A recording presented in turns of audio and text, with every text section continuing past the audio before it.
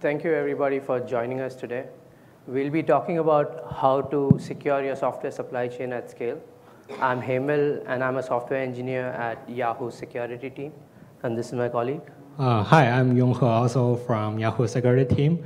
And our security team is also known as the Paranoids. And here's a logo for identifying us. We are very excited to be here. All right, so here's the agenda for today. By the end of this talk, we would like to show you how a lot of the existing open source tools can be deployed and integrated with your existing ecosystem, and also some of the policies one can create to safeguard against some of the supply chain attacks. So let's get started. So what is the software supply chain? Software supply chain is made up of everything and everyone that touches your code as part of software development lifecycle, beginning from application development to CI/CD pipeline, and eventually deployment to production. It also includes information about the software, like components, the source, the people who wrote the source code, and sources where they come from. It includes information about the known vulnerabilities, supported versions, and so on. Basically everything that touches it at some point. So what is the problem, and what are the various attacks that are possible in the software supply chain? There are quite a lot of places an attacker can target your infrastructure, starting from compromising your source code system, example being the PHP's Git server when they were attacked, or compromising your build system, recentish example being the SolarWinds attack. Or they could also trick users to use bad artifacts, which is known as typo squatting, and that's been happening often in package managers. So why is software supply chain security important to us? These are some of the recent attacks and headlines related to software supply chain security. At the bottom, you can see the most recent attack on PyTorch, where a nightly version of PyTorch, which was released during the holiday season, most likely had a rogue package, which was able to siphon off some sensitive data from users' system. This attack is known as dependency confusion, and that's been affecting a lot of the development environments and package managers. Right at the top, you can see the one where there was a well-planned spear phishing attack, where they were able to attack more than 130 organizations and were able to get around 10,000 Okta and 2FA credentials. So here's an obligatory slide showing you some scary figures. Industry data suggests anywhere between 85 to 97% of enterprise code base is using open source. This means that most of your application consists of code that you didn't write. The vulnerabilities in third-party or open source dependencies can pose a significant security risk. Supply chain attacks are on the rise, and according to the recent report by Sonatype, the supply chain attacks have gone up by 742% year over year over the last 3 years. 3 out of 5 companies have been targeted due to the supply chain attacks based on Anchor's report as well. So what is the industry doing in order to secure software supply chain? Actually, quite a lot. So there are a lot of great tools and resources, especially open source and proprietary, with a wealth of security guidance and resources that can help aid in one's security journey.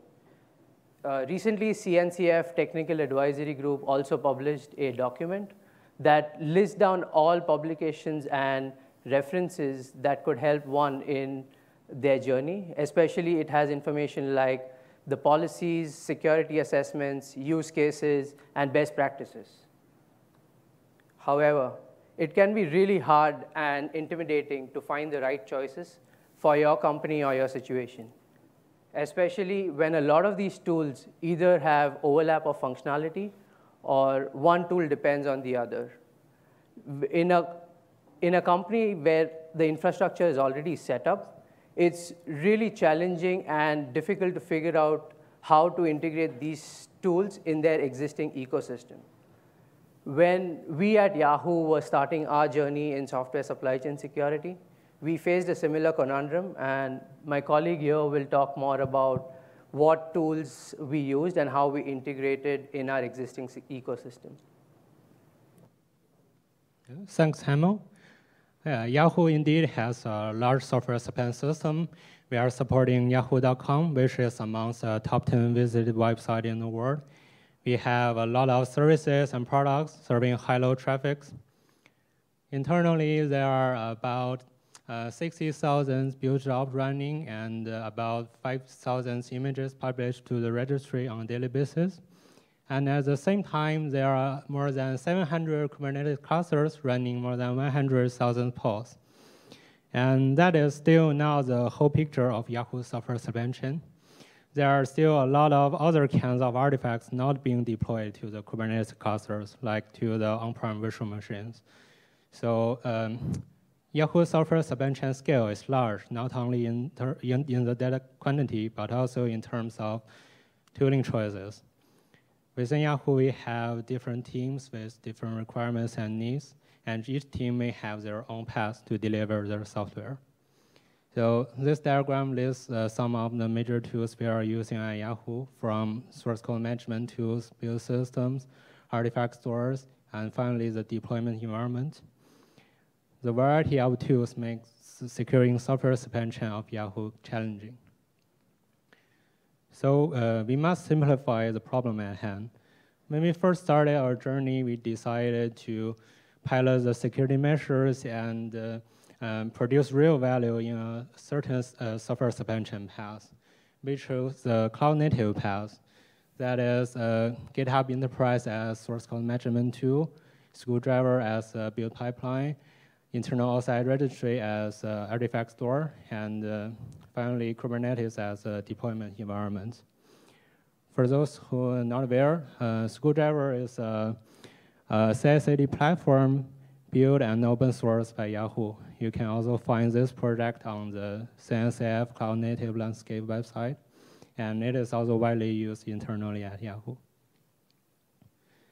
Okay, so as we all know, software supply chain security has a lot of aspects. Even if we have only one path, there are still a lot of security controls and best practice to follow. But luckily, we do not need to start from scratch because we have already had some fundamental security controls in place, like static code scanning, repo branch protection, tuple request reverse, and so on. So after evaluating the existing security controls and open source standards, we realized there were three major gaps. Firstly, even if we have static code scanning to check the proprietary code, we are not able to detect the vulnerabilities in our open source dependencies. So we decided to introduce software composition analysis, SCA, to fill this gap. In addition, we are not able to check the software and block the deployment after the code is released from the repository. So to fill this gap, we decided to add two checkpoints in our software development lifecycle, one in the build stage, another in the deployment stage. We will walk you through for these three gaps, what did we do in the following slides. First, software composition analysis, also known as SA. As Hemil said earlier, most of our application consists of code we didn't write. Traditional code scanning will just look at the flow and the logic of your proprietary code and report if there is any potential vulnerabilities. It will not look at the open source dependencies. So that's why we need a software composition analysis to fill this gap, because those tools will only focus on the open source dependencies vulnerability check. They can identify the open source dependencies, package names, and digest, check against the vulnerability database, and finally report if they find any issue. They could also probably raise pull requests to bump up the version of your open source dependencies, which will, in most cases, can fix the potential vulnerabilities. So by applying SA tools, we make the progress of detecting and remediating vulnerabilities in our application code much easier. However, The images that will be deployed to the Kubernetes clusters will always have components other than the application binaries, like a base operating system and any other package you could add. So having a build-time vulnerability assessment to scan the whole image is very necessary because it can not only catch the vulnerability not solved in your application code, but also the issues in those extra components that are integrated during the build time. In practice, we use Sift and Grep to generate SBOM and vulnerability data to do the assessment. We also provide an option to block a specific pipelines if we found any severe vulnerability. So in the next time, if another Log4j crisis occurs, we can take actions and prevent those vulnerable images from being published to our registry. Okay, so after we have some guardrails in place in both source code management tools and the build system, we would like to check all the images that will be deployed to our Kubernetes clusters. So there are a lot of use cases. For example, if an image is not signed, or it is from an untrusted registry, or it still contains any unsolved vulnerabilities, we can block it or at least inform engineers for those violations. To achieve the deployment time verification, we utilize dynamic admission control in Kubernetes. It allows us to implement HTTP webhook that can receive admission requests, check against predefined policies, and finally decide whether or not to deploy a resource. And in practice, we use both Yahoo proprietary webhook and Kyverno to achieve our goal. So let's talk about some of the checks we do during the deployment time. First one is ensuring provenance of images exists. Provenance is a bunch of records that tell you where is this image comes from. It can include information like who committed the code, which repo and branch is this image originally from, build information, and so on. We collect our provenance data from GitHub, Screwdriver, and registry. Basically covers all three major steps in our software supply chain. And those data are stored in a provenance database. And this provenance store is based on Graphs, which is an open source project that standardizes provenance format along with API and backend solution. So here's a demo for showing you how provenance check can secure you from some attacks.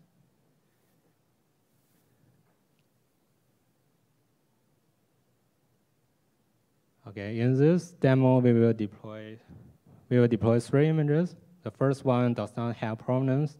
The second one has a complete provenance, but it is problematic. The third one has a complete provenance.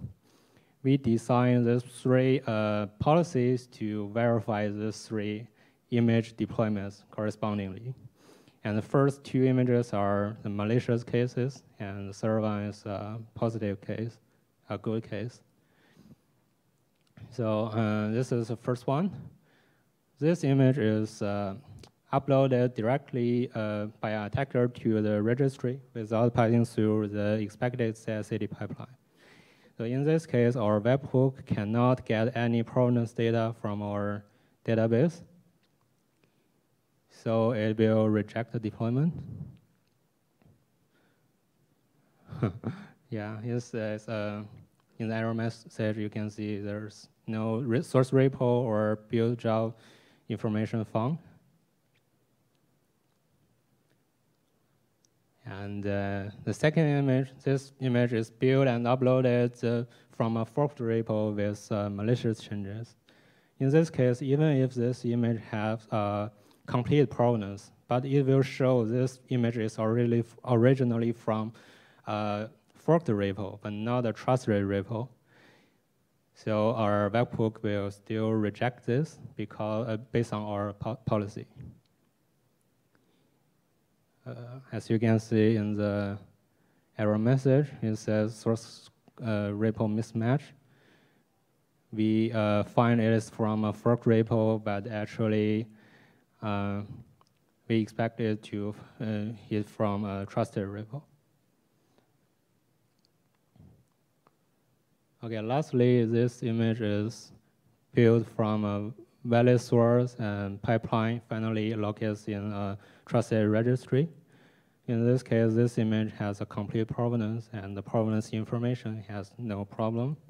So our webhook will allow the deployment.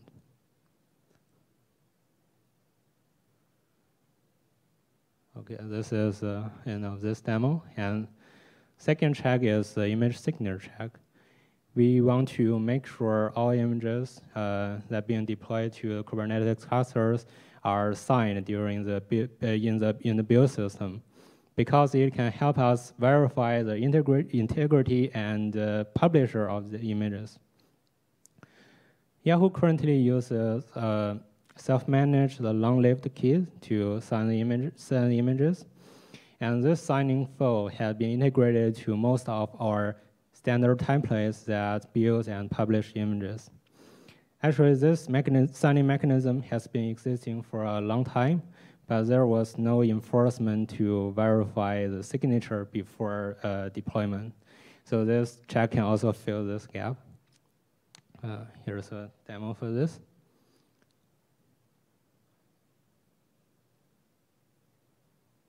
Firstly, because the signature check is directly integrated to the webhook, so there's no policy shown as a previous demo. In this signature check demo, we will deploy two images. The first one is not signed in the build pipeline. So our webhook cannot find a signature attached to this image in our signature database. So it will reject it.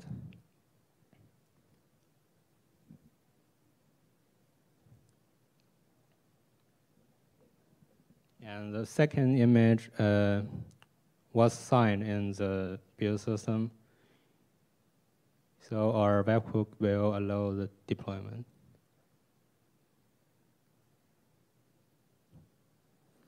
Okay, so here comes the third image first check. The motivation behind this check is to encourage people to upgrade their image regularly, because an older image will usually have more vulnerabilities. And if you didn't update your image for a long time, by the time you have to make the security fix, you may find the patch delta is too huge and it's very difficult and risky to make the change. Lastly, by regularly updating your image, you have to trigger your build pipeline. So by doing so, you can notice your build pipeline issue in time.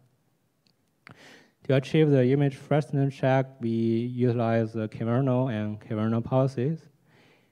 Here is another demo for the freshness check.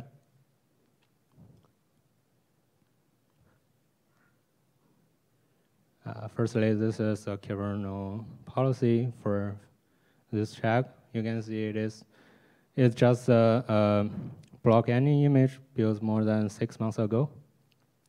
You can also find this policy on the kernel official website. Okay, in this demo, we'll also deploy two images. The first one is built about a year ago, so it is too stale. In this case, kernel will reject it, simply because it's built more than 6 months ago. And the other image is built within a month.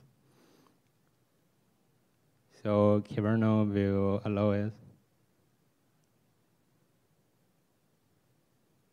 Okay, so the checks we were showing you in the deployment time or even in the build time are by no means expected to be the full story.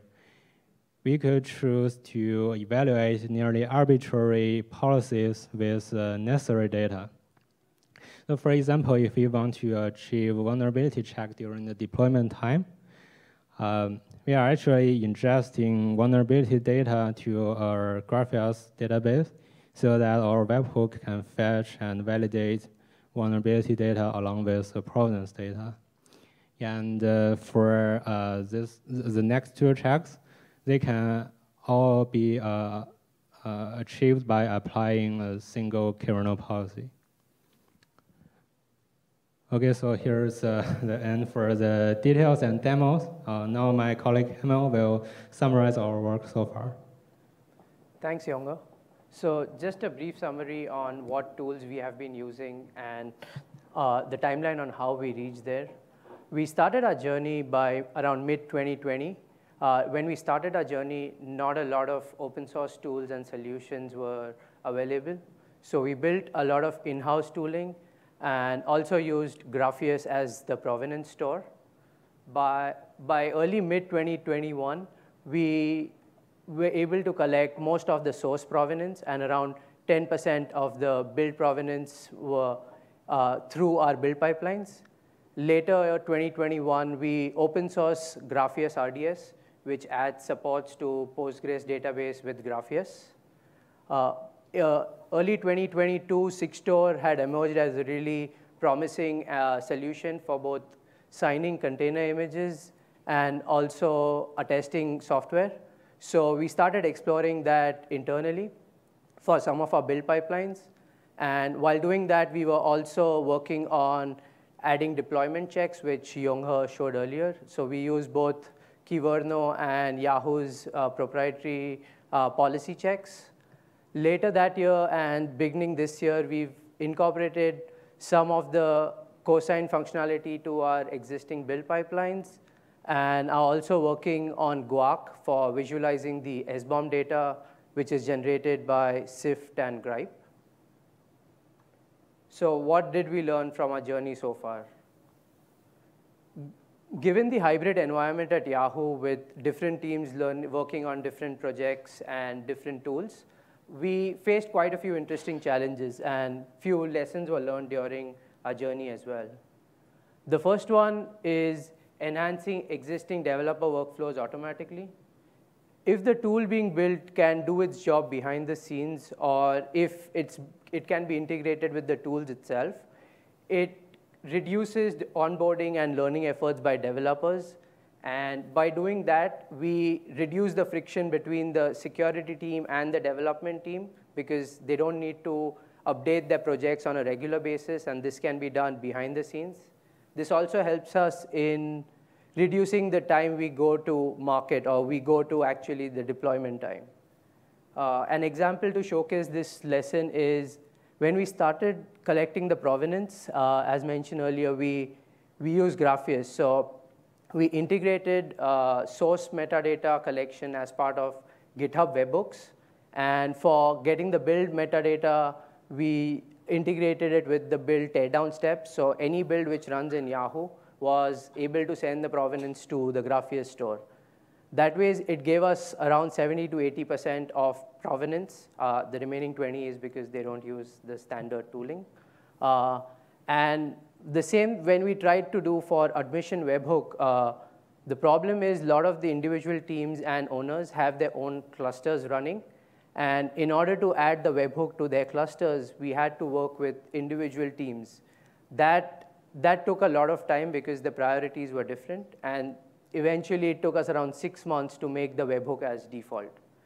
So that brings me to my next point. That is, and one of the most important lessons we've learned is around adoption of tools and services like the admission webhook across the company. Even if there is a small portion of the company which is not onboarded to using these tools, we may still be susceptible to software supply chain attacks. So we need to ensure that everyone in the company uses or gets onboarded to the admission webhook. An example for this being, we made the webhook as default for all EKS deployments, but there were some other teams which were using non-standard tools or different deployments. So in order for them to be onboarded, we had to either create a Helm chart so that they can install it manually, or we needed to get behind them to make sure they can actually adopt it. So it's still a challenge, and we are still working on increasing the adoption within the company. A follow-up to that is, follow-up to the pre-planning is ensuring that there is enough visibility of the project. If we need to convey the business value to the execs, periodic status update of the project to the stakeholders is important. And along with selling the overall mission, we also need to demonstrate the incremental value of the project. The next one, and an important one, is embracing open source technologies. A lot of the solutions or tools which we use for software supply chain security are already available as part of open source tools. So embracing open source technologies is quite important. We should engage with the open source community and also try to make meaningful contributions.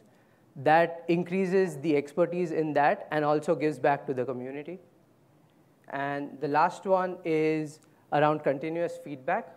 So performing continuous testing on your solution and getting periodic feedback from stakeholders is important. Ensuring the requirements and use cases are covered is important to the success of the project. Yeah, this project has truly been a team effort, and there are a few folks we would like to thank just for the guidance. And yeah, thank you.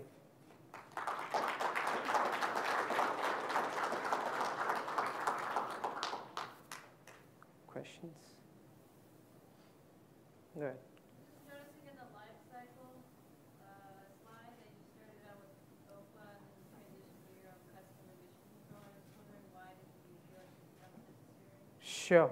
So OPA is a great tool, and it's quite powerful. So when we started our journey, we started working with OPA. But as we proceeded, we realized that OPA is so powerful, and the needs what we have is not as granular which OPA offers. And also, as learning a new language, since OPA needs to have some expertise for learning the language, it wasn't easy to adopt and add more policies because at the end of the day, it's not just the security folks who would be adding the policies, but we wanted to make it such that any admin could add more policies to their own clusters. So by using our in-house and Kyverno policies, it's quite intuitive and easy to learn. But in the future, we may revisit OPA if we think that's the need. But yeah. Yeah. Can you elaborate a bit more about what type of policies you are using for provenance checks? Like, are you allowed to take specific sources or something? Yeah, you want to take that? Yeah, for provenance check, as I show in the demo, so there are basically three, not three, maybe but several checks. So we can check the source repo information and build pipeline information, and what registry is it from, and actually for the provenance, but not from provenance, but during the there's other kinds of data stored in the GraphQL database is vulnerability data. So we can just fetch vulnerability data along with the provenance data. It is not provenance, but we can check with provenance. We can set some policies that we want to block a certain vulnerability, like severe CVE. So basically there are four kinds of checks for the provenance part. Yeah, deployment time check, but 3 for provenance, 1 for vulnerability. Yeah. So the criteria is just primarily the vulnerabilities or also the source length? If there is some dependency coming in from a certain GitHub repository, Right. are you going to block this or? So I can take that. So internally, we do mirroring of most of the open source packages and repos. So we so obviously it doesn't go through our build pipelines because those are open source. So we won't have provenance for those builds. But for artifacts and making sure those are internally signed, that's what we will make sure we do it as part of provenance check. Can you speak to the amount of effort it took to do this? Like how big is the team that implemented this? Yeah, that's a good question. So it's always a challenge to get a lot of folks working on things like this because it's, unless you are attacked, there's not a lot of value you can prove to the execs. So I would say around 4 to 5 people working on this. And this is not a full-time, or that's not the only project they work on. So it varies, and I would say around 60% is worked on this project over the past 3 years or so. And like, which part of Yahoo is that? Is that like people, 60% of somebody who's supposed to implement the developer implementing features, or the platform engineering team? What team are they coming? So we are the paranoid security team. So within that, we are the engineering pillar. So we work primarily on building security and DevSecOps tools to make sure the infrastructure is set up. So out of that, around 4 to 5 of us work on this part. Yeah, I want to add on that because we have already finished mostly the coding part or the infrastructure building part. Now we are more focused on how to increase the adoption number, how to collect those numbers from our system, and make a list of them that inform the engineers to improve their system. Good. Yeah, maybe this is just an aspect of Graphius, but how do you ensure your Jenkins worker that can pull repository A can like only push provenance information for that repository as well? You know, instead of like a job just pushing provenance for the wrong repository. Right. Yeah. So when a CI/CD job tries to push an artifact which it generates to Artifactory or OCI registry, we need to make sure, or we need to explicitly ask the Artifactory to only allow artifacts generated by pipeline X instead of pipeline Y being sending it to it. So if, let's say, there is a node package which has authorization to be created by pipeline X, Artifactory would have that information. So we can map the image ID with the pipeline ID, and that's how we ensure that only the images which are marked will be allowed to be published as part of the pipeline. Yeah, does that answer your question? It does for signing it. I guess if you move to cosign, your provenance will be right. the same thing. But for Graphius, does it have the same kind of authorization? No, Graphias has an authorization. Like internally, we use a project called Essence. It is also an open source project. It's a kind of RBAC system. This is also a CNCF project, so you can find it in the website.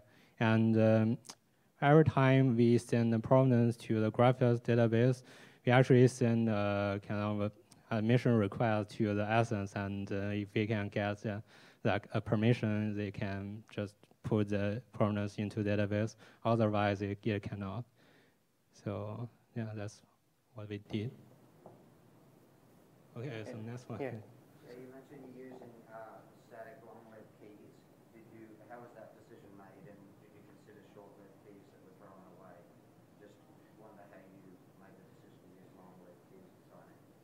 Yeah, I think those decisions were made way before we actually did it, and that's been happening for a long time. But we are now with Cosign and Sigstore being widely adopted, we are looking at exploring that solution of having either short-lived keys or ephemeral keys by going the keyless route to use those instead.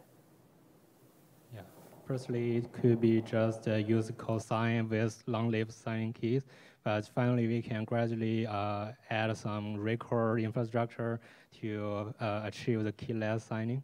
So it's not an easy path to go, but we will gradually work towards that. I just didn't know if it was a requirement to use long-lived keys. No, yeah, I don't think it's a requirement, and I may be wrong again, but we are working with the right folks within Yahoo to make sure we change, because Yahoo's been around for so long. And the open source tools have been coming in recently as well. So it's a change of learning curve as well. So that's what we're working on. Sorry, go ahead. You're producing SBOMs and getting vulnerability data from those SBOMs. I'm curious, are you storing those long term, and do you ever revisit them in the future? So we've just started collecting those and doing the vulnerability checks. The plan is to tie the SBOMs with the freshness policy, so that as we ensure that an image or an artifact cannot be deployed for more than 6 months, which is a stale image, having an SBOM which is older than 6 months also may not add value, because we won't have any artifacts which are running which are older than 6 months. So the plan is to have it either for a year or so, because teams may have exceptions, or they are allowed to deploy an older image. So, but yeah, that's more policy question than a developer or an engineer question, I feel like. So yeah. And we are not sending the vulnerability data or SBOM data in the build time to any database right now. We are actually collecting the vulnerability data, but it is from an async resource for the vulnerability data. It's not from the build stage. Go ahead. I have actually 2 questions. So as part of the build pipeline, you said that you can stop an image from being pushed to the registry if there are certain vulnerabilities. So what kind of tooling do you use in order to do those checks or policies? And the second one is on the freshness. How do you determine the freshness on the image? Is that by push date or some additional information that you keep about the image? Sure. So to answer your first question, so we use internally Gripe and Sift to generate the SBOM and vulnerability data. And currently, it spits out a lot of information about vulnerabilities, ranging from critical to medium level. And we use that information along with the information which the vulnerability team within Yahoo generates, which may determine not all vulnerabilities are critical to Yahoo, and it can shortlist those. So we then determine, based on the vulnerabilities which Yahoo marks as critical, and with what SIF generates. And then based on that, we make a decision whether to block that image or just report it and continue processing. How do you match this data? Because what SIF and Gripe actually generates is kind of textual output with all the vulnerabilities. So do you take this output and match it with some database? And is there any startup tooling that you use, or is it implemented internally? Right now, it's implemented internally, because this is more of a build time check and not deployment. The time is of the essence, so, but I think we are out of time. But thanks for your question. You had a follow-up question as well. We can. About the freshness, how do you determine the freshness of the image? By the push date, or? Yeah, it's just a create time, and just based on create time right now, we have a plan to check all the components, create time of every components. But yeah, we are just working on that. We haven't have a final solution for that. All right. We can take the questions offline. I think we are out of time. Yeah. Yeah. You mentioned that you do validation on the pipeline to make sure that is the job that ran before it gets started factory. What do you use to do that validation? Sorry, can you repeat the question once more? How do you do the validation on the pipeline to make sure that that's the specific one to be ran before it gets the artifact gets pushed to artifactory? So we currently integrate the SD command which Screwdriver provides with all the standard templates. So before it gets published to Artifactory, we've integrated that SD command to all of the existing pipelines. So it gets scanned and determines whether to proceed to publish it or not. So yeah, we use, as mentioned, Gripe Sift to get that information, and some proprietary code to figure out whether to push or not. think we are done. Thank you, guys. Thank you, guys.